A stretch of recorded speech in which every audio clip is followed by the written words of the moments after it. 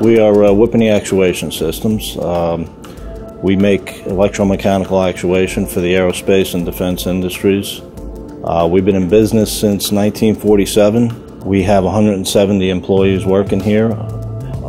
We have some strong challenges related to productivity. Obviously, we're always looking to advance our manufacturing capabilities and become world-class.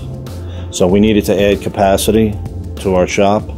One of the options in adding capacity would be to add another machine, and then another option would be to add robotics to be able to do unattended machining. The operator had to open the door, reach in, take the part out, put the part in, close the door, hit the button. Now it's automated. The integration with the universal robot to the Robotiq gripper is super simple. You just plug in the USB, you load the drivers, and you're up and running. The Robotiq gripper is a perfect fit for this opportunity because it's an adaptive gripper.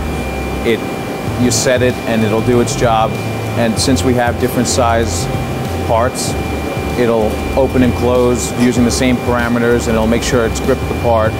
And then when we're in the program changing it, we don't have to change any of the gripper points. We're always opening, we're always closing, and we're always loading the parts.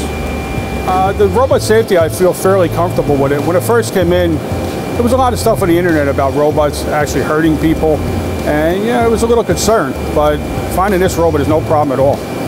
It has bumped into me, it has hit different parts, and it just shuts itself off.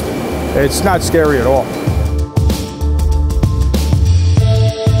Added capacity, of course, we certainly see that as a goal that we've achieved. We've added the additional capacity by being able to run the machine during unattended hours, but it's also freed up skilled workers to do other tasks as opposed to loading and unloading a machine. It frees them up to do more value-added activity.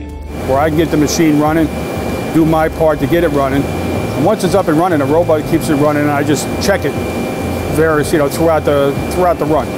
Having the ability to move the robot from one machine to another and do it in a quick manner where we could just pop a couple of locating pins in the floor and be able to get up and running quickly was a huge consideration and one of the benefits we were able to realize with this universal system. Well, I think we're going to see an impact, a benefit to our margins. We're running machines now that weren't running before when the lights were out. We have plans on implementing additional robots. We've already targeted 2 other cells that we're going to be implementing robotics in.